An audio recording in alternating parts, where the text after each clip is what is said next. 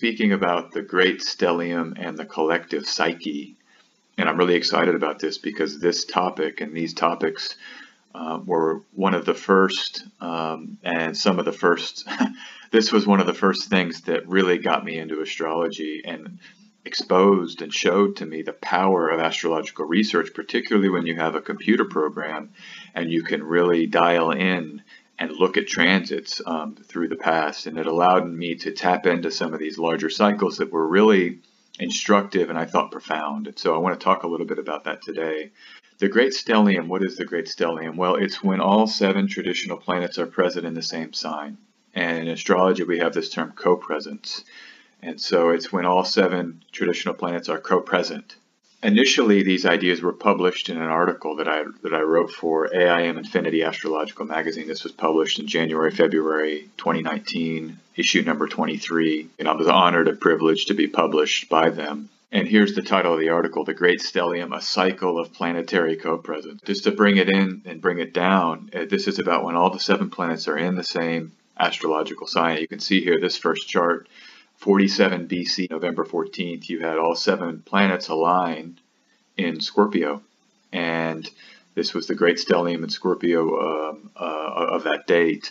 The thing about the 47 BC conjunction, so what's so important? All right, it looks cool on the chart. Well, I think there's something even deeper when we start taking a look. So this 47 BC alignment came almost 3 years after Julius Caesar crossed the Rubicon River, the very famous crossing of the Rubicon. That is so famous that it's now a phrase in our language, right? We have this idea of, oh, I'm going to cross the Rubicon. This astrological event timed this very profound and powerful event in the mythology of Rome, which is so important to Western culture, and in the life of Julius Caesar. There's only 37 great stelliums that have happened in the roughly 9,800 year period that solar fire allows you to search, the searchable ephemeris that solar fire has available. And it's based on the Swiss ephemeris and the Jet Propulsion Laboratories. You get about once every 264 years, you have a great stellium.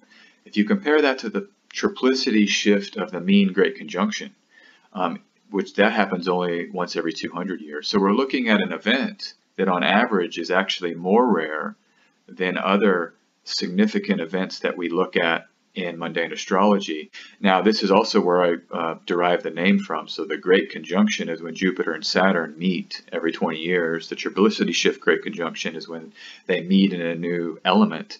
And I thought that was a really nice name for this, the Great Stellium. So Dane Rudhyar, amazing astrologer, he's got this idea that the new moon is a seed. And here's a quote from his lunation cycle. The moon communes with the sun to be filled once more with the potency of light, that she may be able again to make it a gift to earth creatures. And I really like this analogy. And I have here that the Great Stellium might be considered a kind of seed of seeds for purposes of measuring a grand cycle between the 7 traditional planets. You know, and another idea that's important is this idea that contraction can be an initiator. You see it all over mundane astrology. So Ptolemy, when he writes about eclipses are a great contraction because it's when the sun and moon meet together near one of the lunar nodes. So even in a lunar eclipse, the sun and moon are opposite, but that moon is near a node. And so there's this kind of joining or contracting of the 3 bodies. By the way, in Ptolemy, the solar eclipse is actually more important because the effects, according to Ptolemy, lasted longer. And so that seeding of the moon and sun, when they also seed with a lunar node, produce these profound effects on the reality. Also, the Great Conjunction is a contraction. Jupiter and Saturn contracting. That's then used as a root chart to time events after the Great Conjunction happens. And it's like a coil. It's this condensing, a storing of energy. It's around a core, and it's used to ignite. And you think about a coil spring. You bring the coil to a small state, and then it explodes out. So here's the Great Stellium of 1962, February 5th. And when I started getting into astrology, you learn about this fairly quickly because it's this famous moment. The age of Aquarius is upon us, right? We've heard that in our media and in our music for my whole life. And by the way, you have, a little over 18 months after this Great Stellium, what happens? Well, JFK is assassinated. And an event that still hangs over the collective psyche heavily, that Camelot ended in this dramatic act. And this is in May 2000, all planets lined up in Taurus. And it was It was actually, this one is kind of more under the radar. Not many people talk about it as much, but I think it's almost even more important in the sense that the lineup of this Great Stellium, it happens in the year 2000. You remember Conan O'Brien? We have Prince, Party Like It's 1999. We have 2001: A Space Odyssey. So there was a lot of cultural markers that were pointing to this moment in time. And you got a new digit in the fourth place, right? In the 1,000 place, the 2, 1 became 2. So it's highly significant symbolically. You have the September 11th attacks in New York, which changed everything, was kind of like the fall of the temple, right? It was the massive event that completely revolutionized or transformed the consciousness and the scope of that decade and everything that happened after that. And I'm sure this will be written about for centuries and millennia to come. This is the thing about those two events, and this is why it's so profound, okay? If you look at the 37 Great Stelliums, okay, there's going to be one in the year 3629. I don't even really want to go into that, but there's 2 Great Stellium right next to each other, 38 years, 2 months, and 26 days apart. But the 2 that we just experienced in the 20th and 21st century were 38 years and 3 months apart. So just 4 days longer apart than the closest 2 in the whole of the searchable ephemeris. So it's like a double whammy. It's like a combination punch from a boxer. And so you can almost read them together, that the 20th century is kind of a seed century, that you have these 2 kind of seed charts combining. The next Great Stellium actually comes in the 26th century of the Common Era. So we're not going to see another one for a long time. The thing about the 20th century also is it's a mass communication, mass change. The global population surges, so it's undeniably a revolution in the human experience. The alternative title for this talk was going to be The Great Stellium and the Killing of the King. And I really wanted to go into the idea that the Great Stellium can portend or seed the death of a king, like Julius Caesar and like the death of John F. Kennedy. If we want to talk about the killing of the king, we need to talk about the Golden Bough. Sir James Frazer, he wrote this tome. The Golden Bough had many volumes, but he explored mythology and psychology and the collective psyche and the stories we tell. But he has this idea that man created God in his own likeness, and being himself mortal, he has naturally supposed his creatures to be in the same sad predicament. And so there's this idea that part of our collective storytelling requires these kings to die so we can be and identify with these king-like figures. And he even mentions in the book here that the grave of Zeus, the great god of Greece, who we ancient astrologers gave the name Zeus to Jupiter, that people would go to Crete to visit this grave of Zeus for many, many years as this kind of confirmation that gods are mortal like us and they can die too. When a planet is within 15 degrees of the sun, Hellenistic astrologers consider that planet to be burned up by the sun. They call it under the beams of the sun. And in the Egyptian culture, the planet was actually considered to visit the underworld. And so you had this dying of a planet when a planet went under the beams.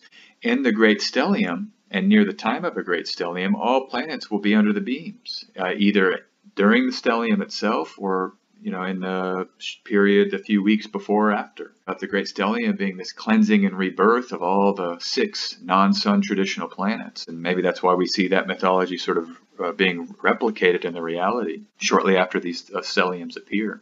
While we're on the topic of Frazer's Golden Bough, I just have to mention Stanley Kubrick, who famously sent an unabridged version of the text to a studio exec in Hollywood, and that exec replied to Stanley, I've got a studio to run. I don't have time to read this mythology. And Kubrick then responds, it isn't mythology, it's your life. And I love this Stanley Kubrick quote because that's how I feel about astrology, right? It's not some airy-fairy kind of entertainment. This is our lives. I mean, the planets are happening above and inside us simultaneously. Astrology is life when we take it sort of most seriously. And I mentioned Kubrick here again because he has this film, 2001: A Space Odyssey, which it's almost like this stellium was prefigured in the cinema and in the culture, and people, he probably knew about the stellium. I'm sure he had astrologers who said, look, May 2000, this alignment in Taurus, maybe this is a significant time. But nevertheless, the point is that we have these cultural markers that make it even more significant, where there was this kind of messaging of important date, important date. The other analogy I like to use to think about the Great Stellium is that as a family reunion, if we consider the planets to be family, that in my article I talked about it being like the Godfather, where all the families would meet and make important decisions. And so in the wake of those meetings, there's a lot of activity that then leaves a mark on the collective psyche. I want to go into this final chart. This is from the 31st May, the year 531, Great Stellium in Gemini. What's so important about it, when I was doing this research, I was like, all right, I've got 3 here. This seems to be really important. 9/11, the JFK assassination, the death of Julius Caesar. And this is the article I found from Time Magazine, Racia Brunner. This is in 2018. Scientists identified the worst year in history because there was a giant volcanic eruption in Iceland. The bubonic plague emerged shortly after this Great Stellium in the year 536. And I was like, wow, this is a direct hit. It's kind of like 9/11, apocalyptic. And then I found this, which was at the Battle of Camlan. Again, it goes back to Camelot, John F. Kennedy. But King Arthur, historians say, died in the year 537. Killed by one of his rivals. It's King Arthur, and he dies in this year. So again, we have this theme of the king dying, the mortal king, the great Arthur. The thing that's so important about the Great Stellium and the events that happen in the wake of the Great Stellium, and this is in the conclusion of my article, is that they leave permanent marks, or they become a permanent part of the collective psyche. So we still talk about Julius Caesar today. Bob Dylan's new record references Julius Caesar all throughout it. You know, Marlon Brando acts in the Shakespeare play Julius Caesar 2,000 years later, and we're still talking about the story. It's left a mark in the collective.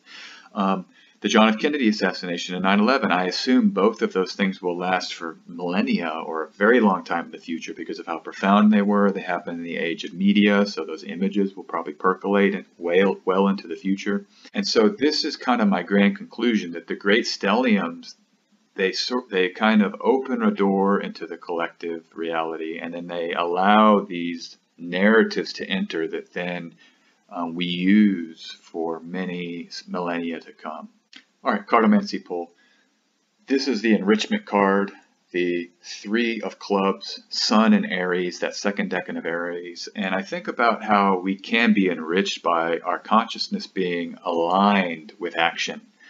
And there's nothing more powerful. This word alignment really comes to mind. You hear it with football coaches a lot, where your vision, the action, and then the daily plans all come together. And from that space, I mean, towers can be built, castles can be erected, you know, fortunes can be amassed. And the solar consciousness exalted and celebrated and aligned in Mars-ruled Aries, I just really think, and I encourage everyone to sit with themselves. What are you doing every day? Do you want to be doing that? Can you create space to bring your will into your life on a daily basis to start building through those actions the life that you want to live? And that's the great enriching power of this card. All right, as always, you can book a donation-based reading with me at sjanderson144.com. I love to read. I look forward to reading for you. This is on Apple Podcasts, Spotify, Google Podcasts, other podcast players. You know, check it out there where you like to get audio. And you can follow me on Twitter and Instagram at sjanderson144.